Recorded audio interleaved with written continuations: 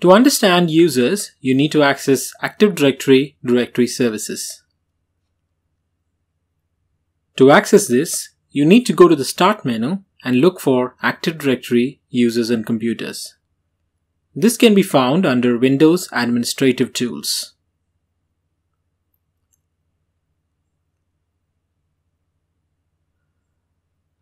On click, this opens up a snap-in which will show you the users container and other containers within the domain that we will be creating, north.com, in this training. North.com is the parent node, and as you can see, there are many other containers within it.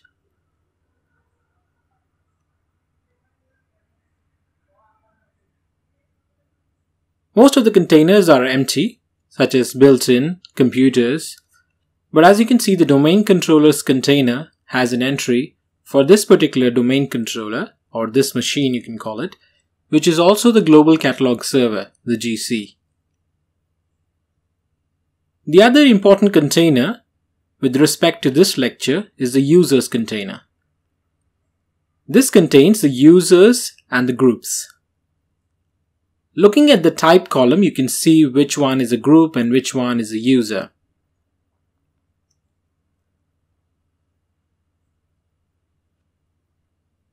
These are all the different default groups and users created under Active Directory.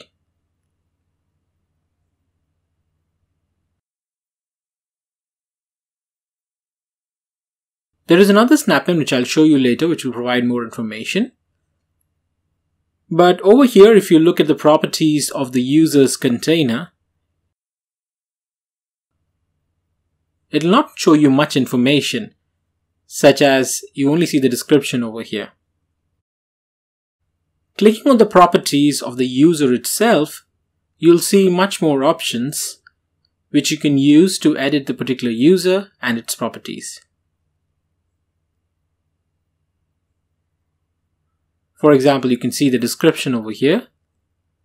And if you click on the Account tab, you'll be able to see the username and other information such as what are the account options and the account expiry, etc.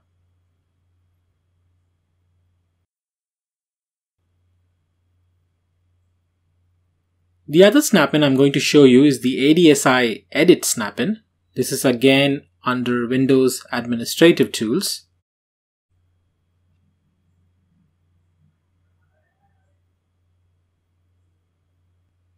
This will probably show you the same information, but in a different format. On click, this opens this snap-in, ADSI Edit, and as you can see the north.com domain on the top, and other containers that we already looked at. If we jump to the users container, you can see the class over here, which specifies whether the particular object is a user or a group.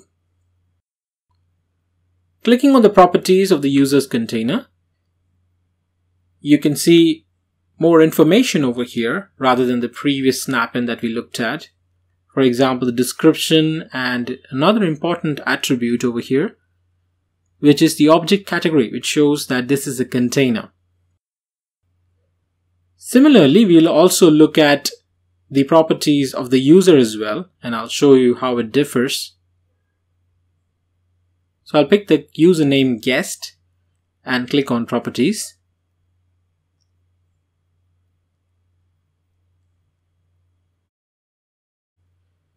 This again shows you the description of that particular object or user, the distinguished name, which is the unique name of that particular user, and some other information such as class and object category.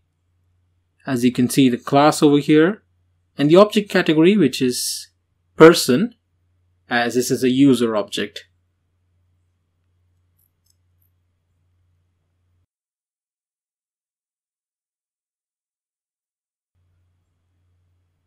So this view is over. We'll go back to the original view of Active Directory users and computers, and we'll discuss more on creating a user and having a look at what all options are provided to us.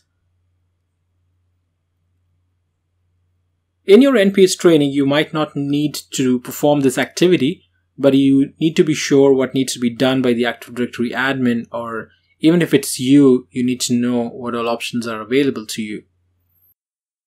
So if you look at the user itself, there is an All Tasks option in the context menu. It'll give you all kinds of options.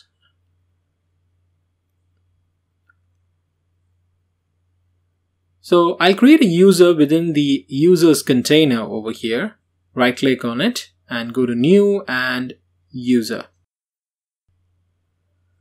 Clicking on this will open up a wizard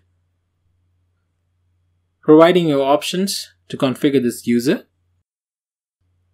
You are provided with options such as first name, last name, full name, a username to be provided in both user principal name format and NetBIOS format, which is pre-Windows 2000.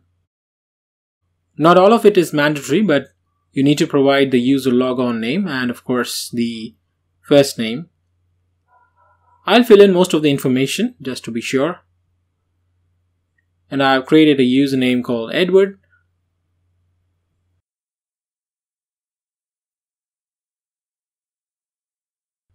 Clicking on Next will give you the option to provide a password over here.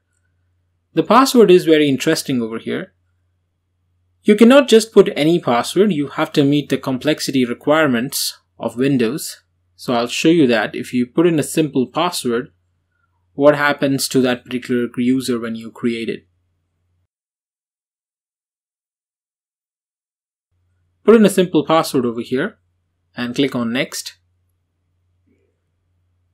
And when I click on Finish, you'll see that I'll get a pop-up error message stating that it doesn't meet the complexity requirements.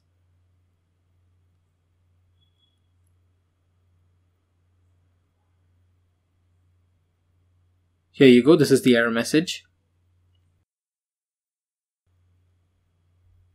As you can see, this is very strict in Windows environments, so you have to be sure about the password and whether it meets the complexity requirements if you're the one creating it.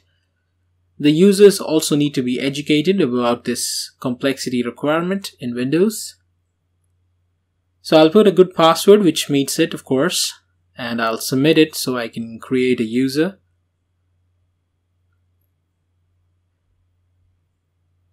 This user is now part of the north.com domain, as you can see, and it received the type of user. We'll use this user later in the training. So let me show you where all of this password complexity is managed. You need to go to local security policy. You can access this from the same Windows administrative tools. Within that, you have security settings and account policies. Under account policies, you have password policy. And when you click on password policy, it will tell you the complexity requirements. You are, of course, as an administrator, allowed to edit this and maybe make it more secure or bring it down. But I would recommend you either leave it to default or make it more strict if you're required to do that as per your company policies.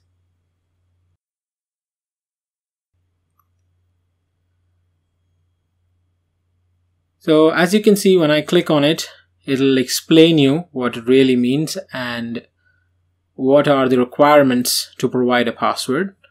You can share this with your end users as well so that they ensure that the password is meeting this requirement.